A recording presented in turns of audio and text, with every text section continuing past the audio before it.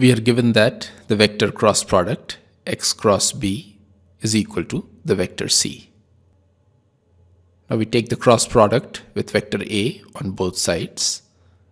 The left hand side is a vector triple product whose value is equal to a dot b times the vector x minus a dot x times the vector b, and the right hand side is equal to vector a cross vector c.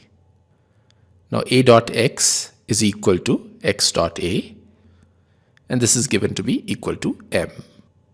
Therefore, the above equation can be written as a dot b times the vector x is equal to m times the vector b plus a cross c. Now we are given that vectors a and b are not perpendicular. Therefore, a dot b is not equal to 0. Therefore, we can divide the above equation by a dot b, which implies that vector x is equal to m times vector b divided by a dot b plus a cross c divided by a dot b. And this is the required solution.